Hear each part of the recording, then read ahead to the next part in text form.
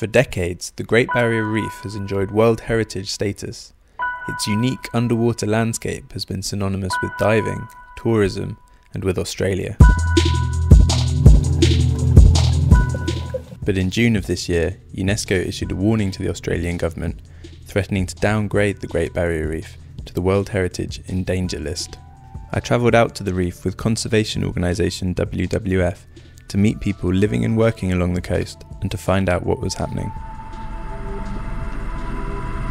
Runway 1028 at taxiway Alpha 5, traffic license. So we're taking off from Rockhampton and running alongside the Fitzroy River. This delta is one of the largest and last untouched estuarine systems feeding into the Great Barrier Reef. This is what we're really fighting to protect. We can see in the distance there Gladstone Harbour and the industrial development and the destruction of the World Heritage listed Curtis Island. There were dead turtles washing up on the beaches. The Indo-Pacific humpback dolphins disappeared completely from the area, and it basically destroyed the fishing industry in the Gladstone area when that happened.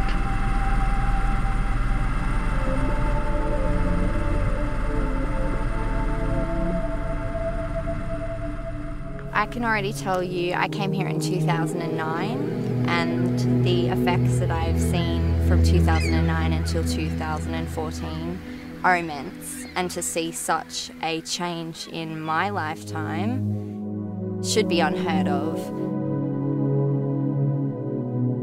It's one thing to go to your local aquarium and see all of these species behind glass and admire their beauty, but to get into their ecosystem and their environment and experience the connection that you can have with another species, you can't emulate that.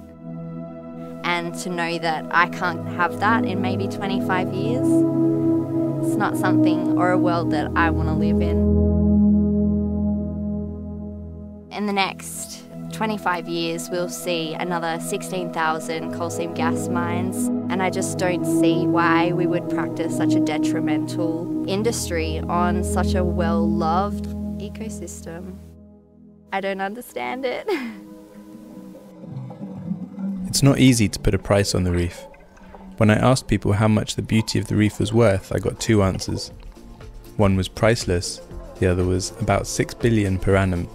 Tourism is still one of the largest employers in Queensland, providing over 70,000 jobs.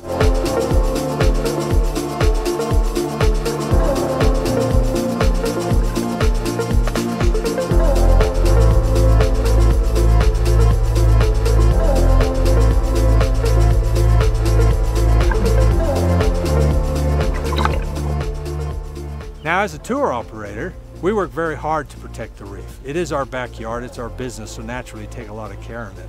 In fact, the government makes sure we work very hard because we pay an environmental management charge, and for every person that visits the reef, a portion of our income goes back to help pay for the management of the Great Barrier Reef. When you look at the dredging of the coal ports, they're allowed to use the reef, dump their dredge spoils out there, paying no tax whatsoever, paying nothing whatsoever.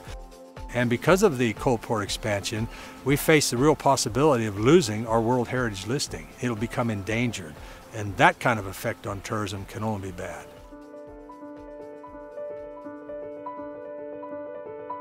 The Barrier Reef is unique in that most of the threats facing it come in the form of onshore industry. Before the recent drive to expand coal ports, the main industry in the firing line was farming.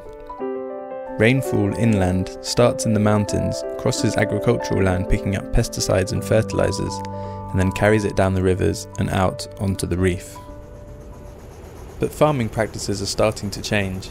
I met up with Jerry DeGuara, a sugarcane farmer from Mackay, taking part in Project Catalyst, a partnership bringing together farmers, the Coca-Cola Foundation, government agencies and WWF to find ways to reduce his impact on the reef without compromising the productivity of his business.